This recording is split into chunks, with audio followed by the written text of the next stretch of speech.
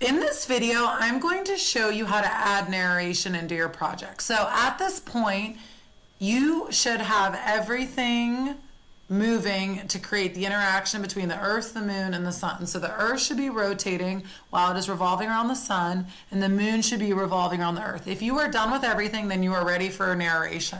For narration, I think it is easiest to use our Sun as our location to add our narration, because our Sun is staying still and we don't want to make anybody dizzy by making our Earth or our Moon talk. So if I go up to where it says looks, I can grab out a say block for my Sun. And for my Sun is going to narrate or tell whoever's watching my project what interaction is happening between the Earth, the Moon, and the Sun. So my Sun might say something like, look at the Earth traveling around me. And then if I click on that, the Sun will talk and say, look at the Earth traveling around me for 2 seconds. Then I could add another block that says, when the Earth travels all the way around me, that is called a revolution. And then if I click on these again, it's going to say, look at the Earth traveling around me. When the Earth travels all the way around me, that is called a revolution. And a revolution, this sentence takes a little bit longer to say, to read, so I might make it show for 4 seconds. That way we have enough time to totally read everything on that word block. And then I'm going to add another say block that says something like, a revolution takes a year or 365 days. Then I'm going to go through and I'm going to add some more information about my rotation. The Earth is spinning around, and when the Earth spins, that is called a rotation. All the things that we've been working on and we've been talking about, you're going to explain all of those things in your narration.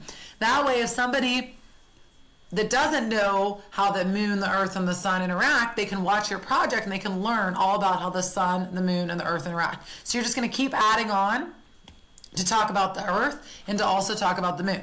You also have the option of adding another sprite into your project if you'd like. So instead of having the Moon, or instead of having the Sun talk about what's going on, you can go down here to the sprite library and you can find a sprite. So maybe I'll go under space and maybe I want like a space robot that's going to appear and tell me what is going on. The tricky part about the space robot is you have to make him appear after the whole interaction has happened. So you've got to make him hide at the beginning. So when green flag is clicked, I want to go under looks and have him hide. And then I've got to decide when I want him to show. Because I want to be able to watch my whole project through, and then I want him to come out and tell me what's going on. So maybe I have him wait for like 10 seconds. So hide, wait maybe 10 seconds, then show, and then your space robot, when it shows, can appear, and we can make your space robot like appear on the Sun, maybe get a little smaller. And then if you don't want your Sun to talk, your space robot can talk. Can shrink him, and he can say the same kinds of things like, look at the Earth. The Earth is revolving around the Sun. It takes 1 year to make a revolution around the Sun. So your robot can talk about those different things too. So you either have the option of having your Sun share out what's happening, or you can pick another sprite from the sprite library and have them share out. But when you are sharing out, you should include what interaction is happening. So describe what's happening. The Earth is moving all the way around the Sun. That would be a description. Then you should include the name of that description. So that when the Earth travels around the Sun, we know that that's called a revolution. So make sure you include that. Then I also want you to include how long it takes. So that for that example, it would take 365 days or a year.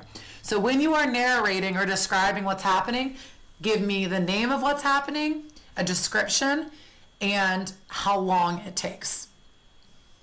So I hope this video helps you with creating narration in your Scratch project.